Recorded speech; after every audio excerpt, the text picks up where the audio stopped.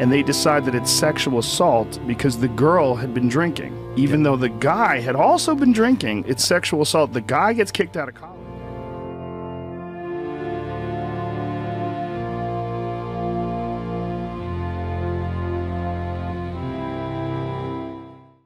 In simple terms, rape culture is any society or culture that naturalizes violence against women.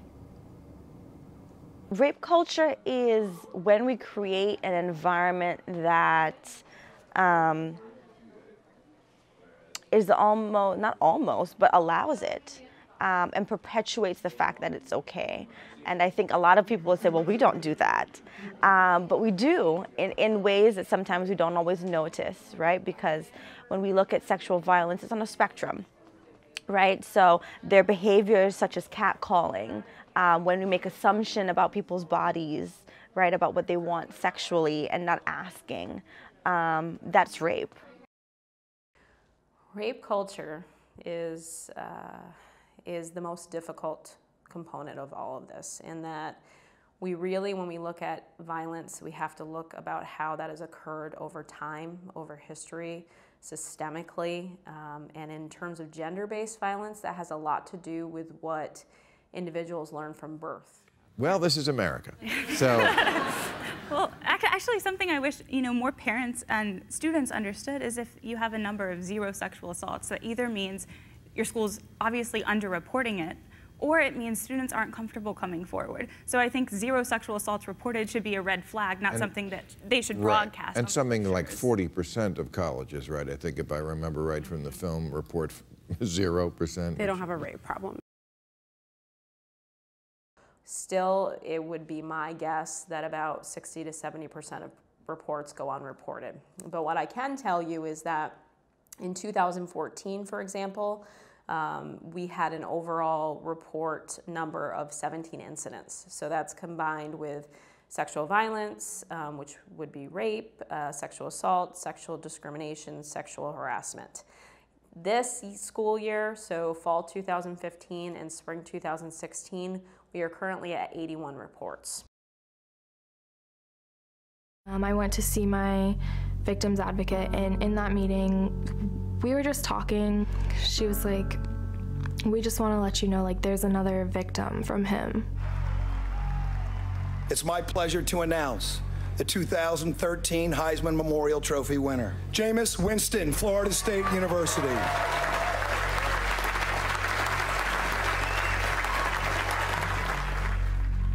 Is it hard for you to believe that this has all happened? I kind of just want to know, like, why me?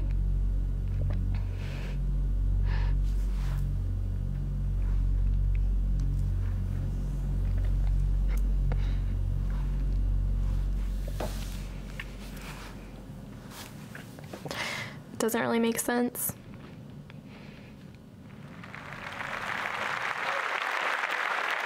He won the Heisman Trophy, and the sad thing about that is that the world of college football didn't hold him accountable for the kind of person he is off the field.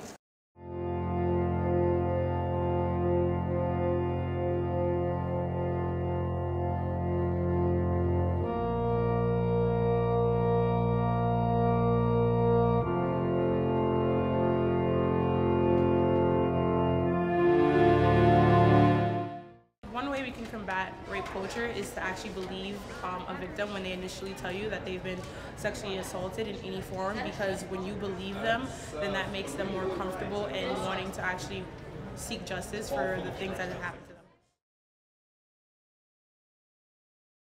I've been doing this work for about almost 19 years now, and my mission in it is to try and get men to talk to men about their violence against women. If men talk to men about it, they pay much more attention than they do to women. I know that from experience. Well, first, I think that the onus is on the perpetrator. Only the perpetrator can prevent sexual assaults and rapes. However, the rest of us do have a role, whether it be education, believing, supporting, or standing up when we hear these things are happening, or to protect a reporter. To change that culture, one step at a time, one interview at a time, one class at a time, one mentorship at a time, one step up bystander intervention training at a time. The best step up that you could do would be the little moments, you know, the little things that nobody thinks about. Like situations like with me and Rimple, if I really wasn't okay with that, most people would have laughed because I was, you know, that wasn't serious. And we're going to be talking about serious step up moments where people actually get hurt or a child could get taken from their family.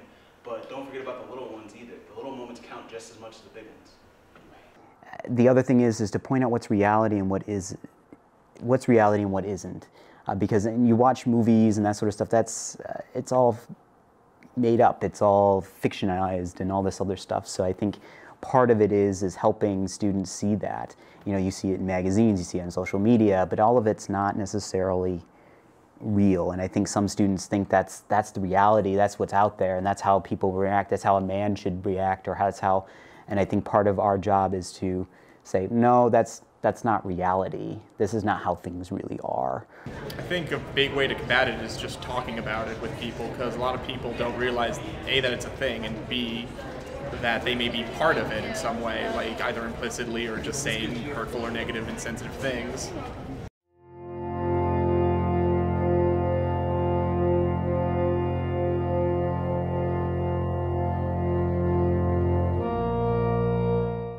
The title of the course, though it's been tagged the weekend course because it happens over a weekend, is Sexuality, Power, and Relationships. So the idea of that course is to, number one, the thing that's really unique about that course is that even though I'm the instructor on record, students don't learn from me the whole weekend. They're split up into small groups with peer educators, so they're learning and having conversations with each other. So who in here thinks that gender violence is an issue on college campus? Okay. Who in here thinks that gender violence is an issue on SUNY Plattsburgh campus? So that's a huge component of that. That's not something that we're getting in these normal classroom settings. So I think that's what's transformative about that experience, because you're sitting with your peers and you're having conversations about really important things that you never have conversations about. How many of you, regardless of the reason why you're here this weekend, can give us a commitment to be present and engaged the whole time? All right. So we're working really hard in that weekend to create a community in that classroom so that people feel safe. The importance of this weekend is that the focus of this class isn't just about you learning something, it's about you having an experience. So that even you, those people who took this class just to get one credit to pass, leave feeling more enriched. Leave feeling like this was worth 15 hours of your time, okay? Because the idea is that what you are learning in here is that you will hopefully take out into your day-to-day life and your jobs and your future endeavors, and that you will become stewards of change, not just on our campus, but in wherever you are or wherever you go. So Take Back the Night is a space where survivors or victims, however you identify or don't identify, because some people don't identify as either of those, a space to share their stories. So we have this Speak Out where you can anonymously share your story, but also showing survivors or victims that there are other people who support them